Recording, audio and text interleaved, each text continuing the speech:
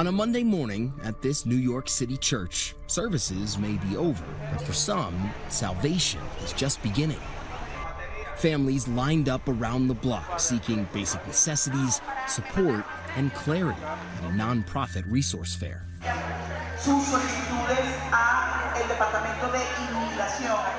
It's a scene all too familiar across the country. Hotels and high schools turned into temporary shelters. Nobody's in charge of the border, and nobody's in charge of the city. Towns, big and small, stretch thin. More than 30,000 arriving in Denver so far. Outcry from overwhelmed mayors. An international crisis of global population shift. No city should be going through this, and it's not sustainable. The growing migrant crisis, the latest boiling point in America's immigration debate. Just this past December, encounters at the border reached a record high. One of the largest groups, Venezuelans, crossing over more times last year than any other on record, many seeking asylum. When someone applies for asylum, they have a legal right to stay in the country until that asylum claim is heard. The Venezuelan crisis is the biggest humanitarian crisis that most Americans have never heard of. We know about Syrians leaving because of the war. We know about Ukrainians leaving because of the Russian invasion. But roughly the same number of people have left Venezuela. Hilary and Angel, both 21, arrived in New York from Caracas last year. Coming to America was never the ultimate dream. Es muy complicado tener una vida estable. O sea, es el agua, la escasez también de medicamentos, medicinas. Once a thriving nation, rich in oil money, Venezuela has plummeted into political and economic calamity following decades of corruption. The exodus, about a quarter of the country's population. More than 7 million Venezuelans have left their homeland since 2015, moving to other countries in Latin America and most recently to the United States. They're running away from a situation that was impossible to stay in. And so they've arrived in the U.S. sometimes without a plan. And that's why this is the first time that we've seen migrants in a large number actually staying in shelters. Tonight, we're across continents, following families as they weigh desperate options. Es difícil hablar sobre lo que pasó a tu hija. Mucho, sí. Many forced to trek for days through a so-called highway of hell. Guerrear y pa'lante con Dios. They strive toward dreams that can feel further away with every step. People are on the move more than they have been since World War II. We're on the front lines in the fight to crack down on the human smuggling that is fueling record numbers at the border. This is our word.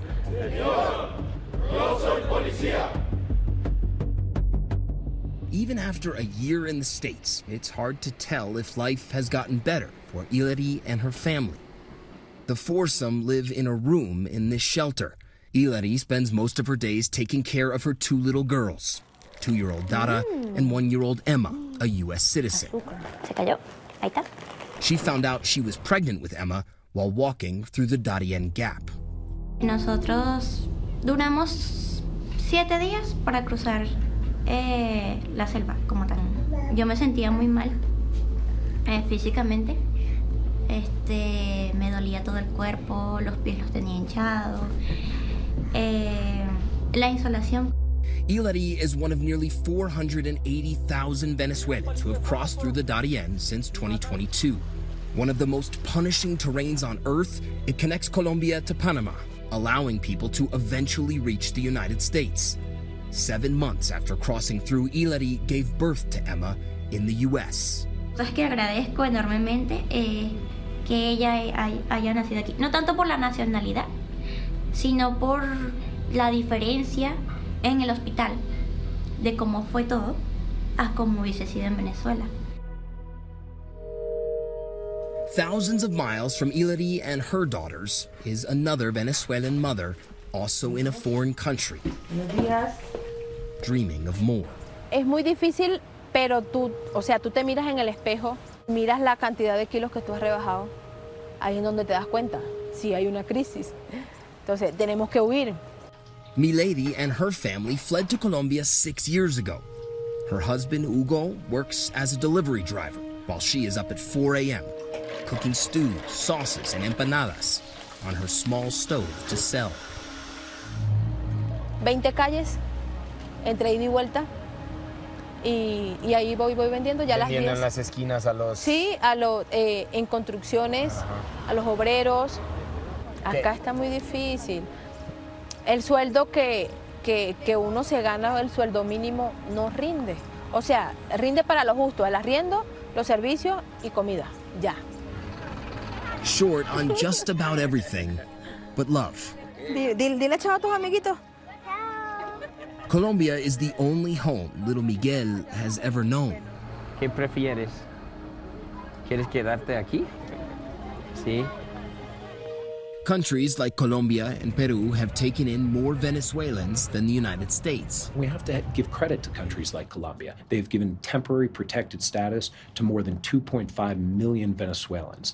They are providing health care. They are providing education. So that is a part of the solution, the integration of migrants into these countries throughout Latin America. It's a regional approach, and we need to support it. Brendan O'Brien is Deputy Chief of Mission at the U.S. Embassy in Colombia. The U.S. government has committed almost $1 billion in Colombia's effort to resettle Venezuelan migrants.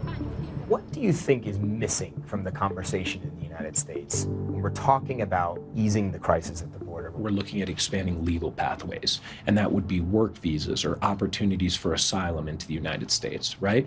And then in the long term, I think it's really important for the U.S. taxpayer to understand that their investment overseas at these embassies is really paying off, because it's a lot less expensive to address this issue in these countries than it is at the U.S. border.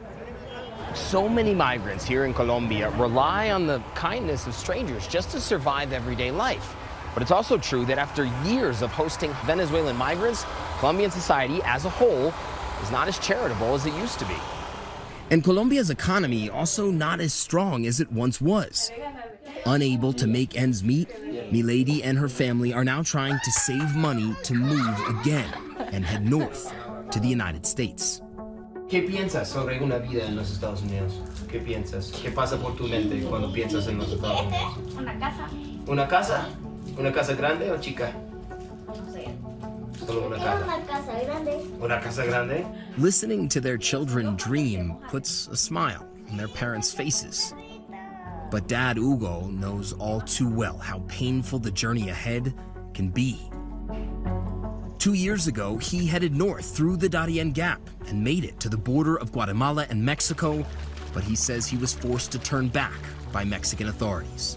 Cuando piensas ahora en lo que pasó en su regreso aquí, ¿qué pasa por tu mente? ¿Cuáles emociones? Cosas duras, difíciles, cosas que yo nunca en mi vida pensé hacer. Yo dormía en la calle. A mí me regalaron una bolsa de caramelo para que yo pidiera plata en la calle. Yo no me salían las palabras para quería regresar a ver mis hijos. But still, the parents say they need to try again. Este viaje va a ser difícil para ti, obviamente, y para tu esposo, pero para los niños... Va a ser más difícil, yo sé. Más difícil. Sí, mucho más difícil, claro, ellos son niños, pero el que quiere puede. Entonces mis hijos quieren. Y hay un dicho que dice, el que no arriesga no gana. Entonces nosotros queremos arriesgar para poder ganar. Coming up, inside that treacherous journey north, the peril and the danger. Plus, entire area is controlled by organized crime. What the U.S. government is doing in Colombia to crack down on human smugglers.